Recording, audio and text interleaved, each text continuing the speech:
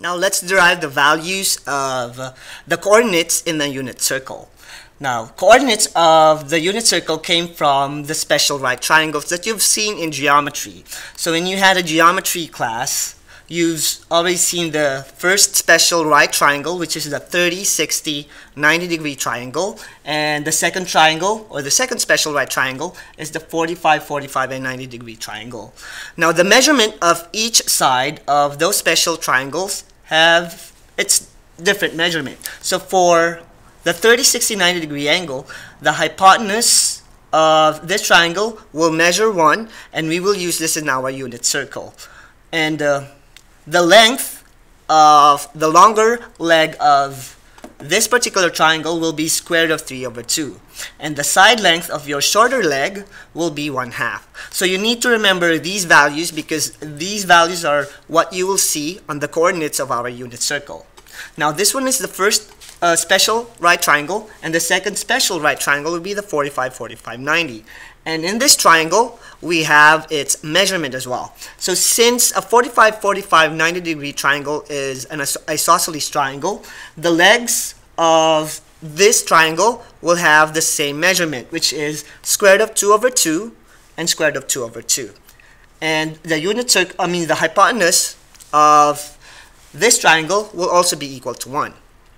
Now, the reason why they have the same measurement for the hypotenuse is because it follows the measurement of the unit circle with radius 1 unit. And we're going to have that in the next slide.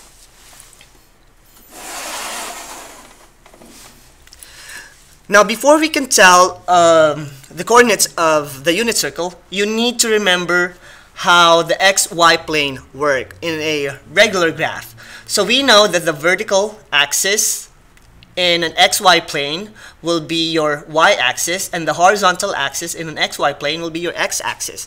But that's for the xy plane. And since we're using a unit circle, the values of this coordinate will be different.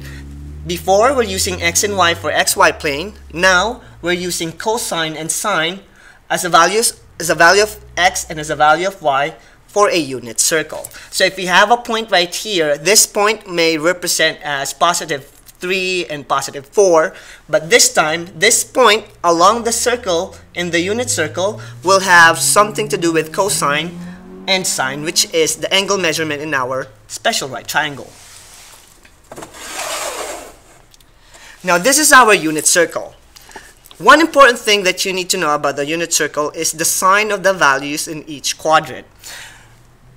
For the first quadrant of your unit circle, the values of your x and y, or cosine and sine this time, will be positive and positive. And for the second quadrant, the values of your ordered pairs will be negative and positive. And for the third quadrant, we have negative and negative. And for the fourth quadrant, which is right here, will be the values of cosine and sine, which has positive and negative sign respectively. Now, let's have our first triangle for the unit circle. So let's use the 45, 45, 90 degree angle. Now we know that the measurement of this triangle, or this leg of this triangle, is square root of 2/2, and the measurement of this side of the triangle is also square root of 2/2. Now if we form a 45 degree triangle in the unit circle,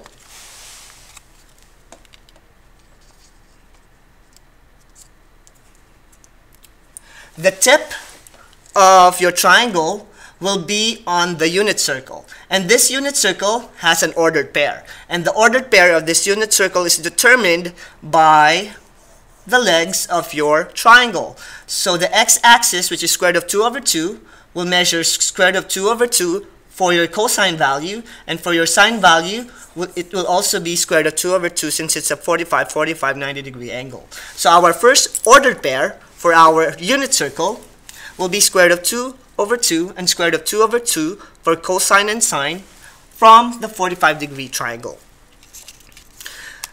Now let's have the 30, 60, 90 triangle. Now the long leg of your 30, 60, 90 triangle is measured square root of 3/2, and the measurement of your shorter leg will be 1/2.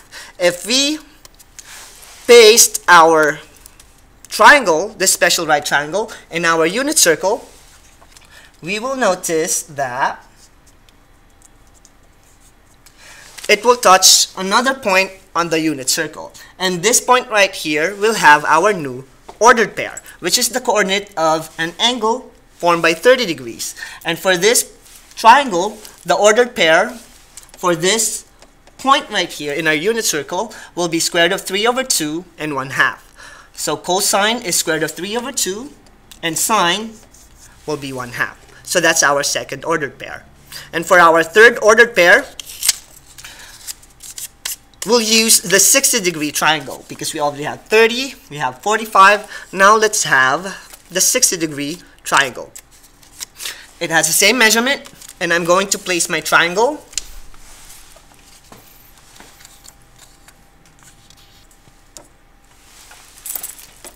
so that is your 60-degree triangle, and the ordered pair for this point right here on the unit circle will be determined by your special right triangle.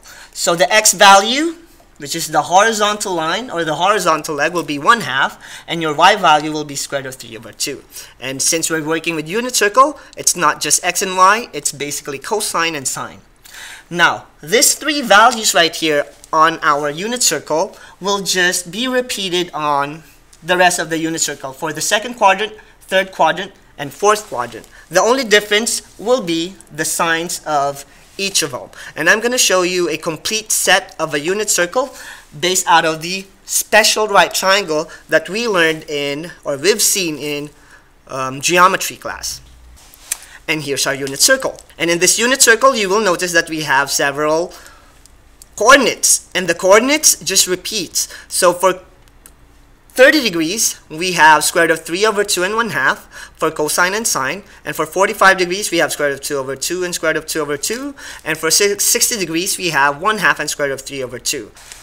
Let's have some examples. So we have here sine 30 degrees, cosine 5 pi over 6, sine negative 30 degrees, and cosine negative pi over 2. To find the values of these special angle, we will use the unit circle. So for sine 30 degrees, so we'll look at 30 degrees, and for 30 degrees we have two ordered pairs. We have square root of 3 over 2 and 1/2. And since we're looking for sine, we're not going to use square root of 3 over 2.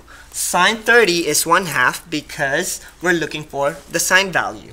And for cosine 5 pi over 6, check your unit circle. 5 pi over 6 is right there at the second quadrant. And 5 pi over 6 will give us negative square root of 3 over 2 for the value of our cosine, because cosine is the x value in the unit circle.